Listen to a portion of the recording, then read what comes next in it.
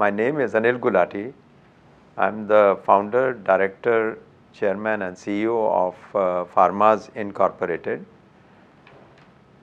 Besides this, I'm emeritus professor at Midwestern University and I'm also emeritus professor at University of Illinois, Chicago. So, stroke is a very serious problem. It is number 3 in the world which is responsible for deaths, and in India the incidence of stroke is very high. Close to 1.5 million new strokes are occurring every year. The problem is not only limited to India, but eastern part of the world like China, Korea, the incidence is going up. China probably has more than 3 million cases every year. US advanced countries also have close to 795,000 new cases every year. Similarly, Europe about 800,000. So this problem is serious, and not only the problem is that it leads to mortality, but it leads to disability. So that becomes a huge problem for the family, that a lot of family members have to suffer along with the patients to deal with this kind of situation. Another issue which is the drug which is approved for use in stroke. As I mentioned previously that there are a lot of challenges in developing the drug for stroke, and surgical interventions have improved like thrombectomy. They have improved the incidence, and thrombectomy can be used much after 4 hours also, within 12 hours window is there. But still it is not enough, and the incidence still remains the same. So there were attempts to make drugs which can protect the brain, and neuroprotective agents have not shown any success. There are some of them which are sold in many parts of the world, but they are not meeting with any success, particularly when randomized clinical trials or controlled clinical trials are done. Not much of benefit is seen. So then there was ultimately, recently it was discovered that there are hidden stem cells in the brain which can multiply and form new neurons.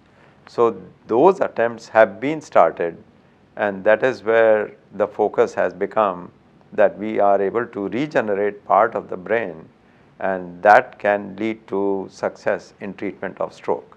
So we have been working in this area since 1989, when there is a peptide which was discovered and first reported in 1988, and we started working in 89, and we found that this peptide is very highly concentrated in the brain. But for decades we kept on working, and many other researchers, they kept on working and could not find the exact function of those receptors which are very highly concentrated in the brain. Then in 2004-05, that's the time it was discovered that these receptors and the peptide is important for development of the brain or development of central nervous system.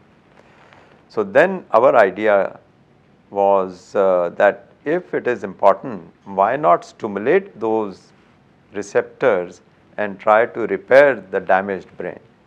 So we tried that attempt in 2007 and came out with astounding success, and that is where we started developing sovateltide as a drug for the treatment of stroke. So once all those studies were done, we got the permission from the Drug Controller General's office in India to start phase 1 human studies, and they came out to be successful in the sense that the safety of this drug was very well established.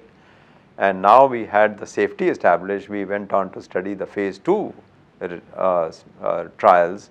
Astoundingly, that clinically meaningful and statistically significant improvement occurred in neurological outcome in all the parameters which were measured.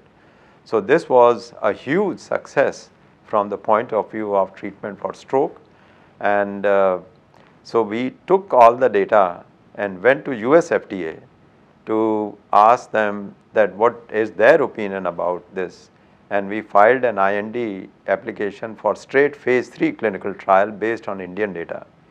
And to our satisfaction, to our US FDA analyzed our application and granted us full approval of phase 3 IND. In addition, US FDA also encouraged us to apply for special protocol assessment.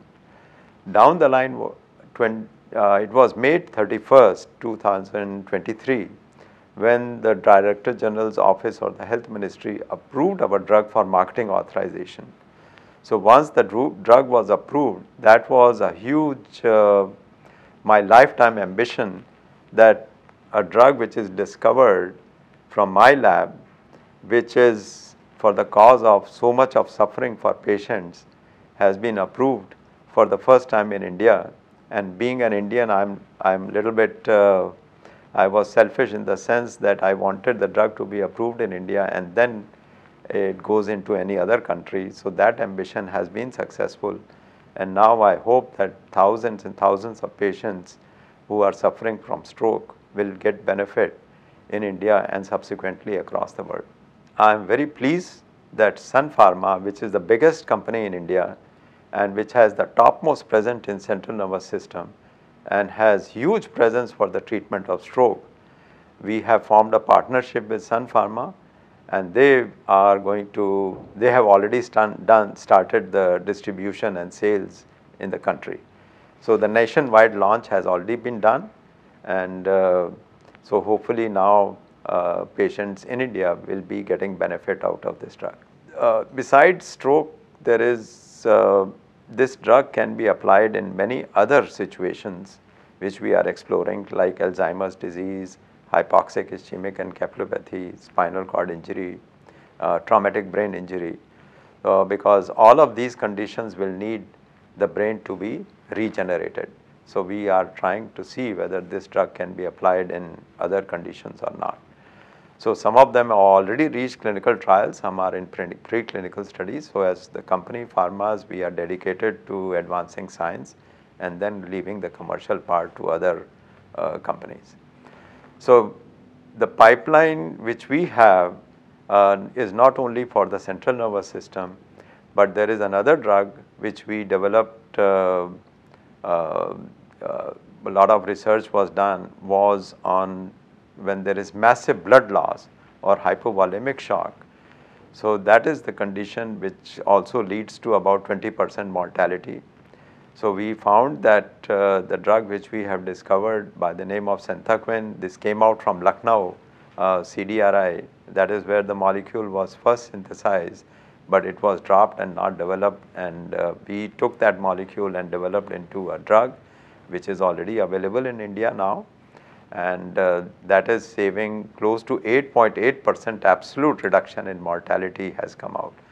So as a company, Pharmazz is continuing to engage in research and developmental activities and ultimately leaving the commercial part to the bigger companies who have the muscle power to distribute and sell the product in the country.